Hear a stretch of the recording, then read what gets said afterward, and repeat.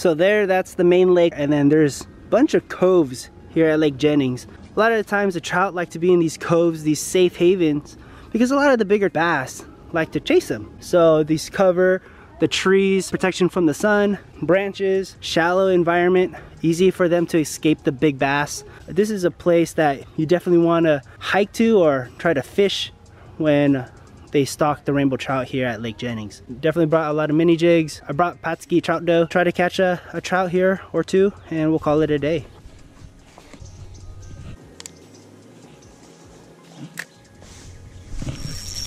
There you go, there's the first one. First one. There you go. 2-pound test, not really horsing the guy.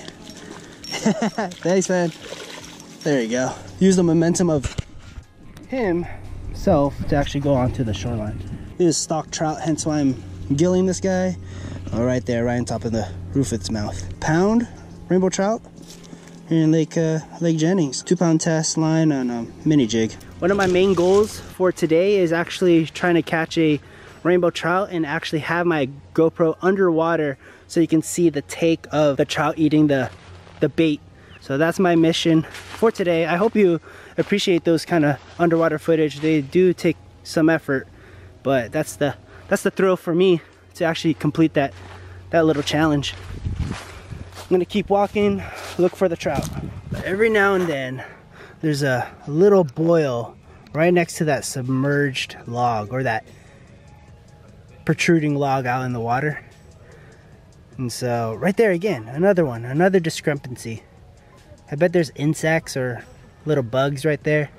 So casting a mini jig or even throwing your trout dough right in that mixture of boiling will increase your chances of catching a trout, in my opinion. Depending on where the trout are in the water column, I'm gonna adjust this split shot accordingly. So if they are 3 feet above the ground, then I'm gonna put this split shot 3 feet away from the hook itself, making sure that the Pautzke firebait is right at the level of where their trout are cruising.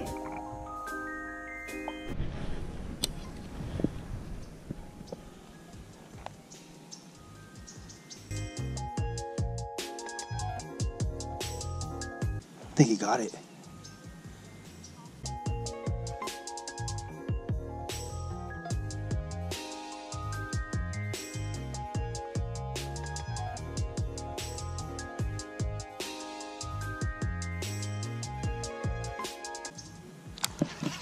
I got him right there.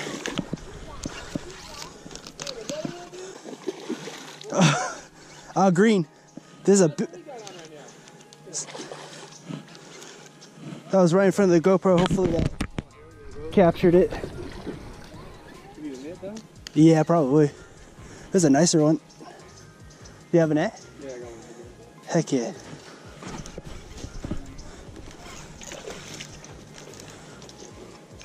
Oh, dang, that might be too big for this, bro. The trout here are like right in the coves. No, you're good, you're good. Yeah, we're low. Oh! Better fight than the last of the song. Small net. Get him! Oh, shoot!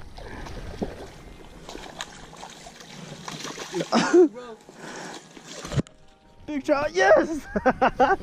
Yes! Oh, dude, thanks, man. No problem, dude. That was a big trout. Oh, this is huge, dog. Dude, thanks, man. Hell yeah. There you go. There's that trout in this little cove. It's a nice trout. I was caught a other trout earlier on a mini jig, and I knew that there's some trout in this cove because it's a nice little safe haven for these trout to hide from these bigger bass in these lakes. And this is a nice rainbow trout. This guy finally bit. I was throwing everything at this guy earlier in the morning. Mini jigs to lures, to spinners, to blade baits, everything. But he really just wanted the trout dough. Hey, thanks, man, for the net. Oh, yeah, no problem. So here's my split shot right here on the main leader line. And then right here is my bait.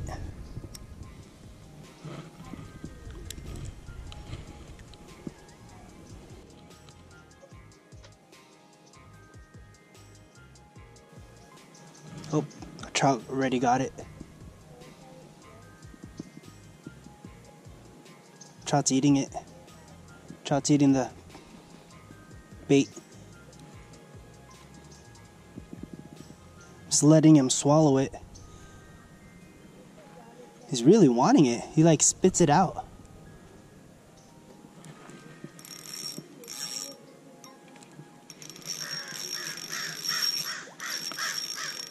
There you go, got one. Oh, jeez. How is he so good at fishing? A lot of patience. A lot of practice, yeah. Oh, my line is being frayed. Oh, get him out of there. There you go. Get him out.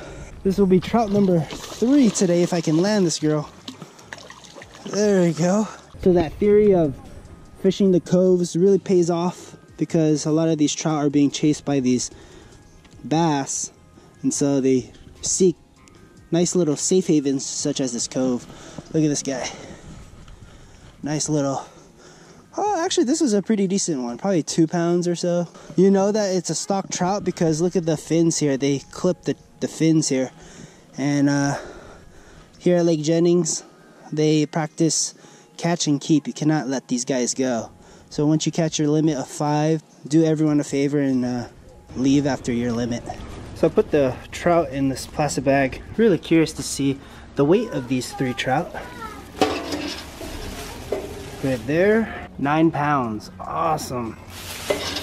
That's dope. My parents are gonna be super happy with this. That's it for today's video. I hope you enjoyed. Drop a comment below. Hit that like button. Again, my name is Rodney Marquez, and always, thanks for watching. See ya.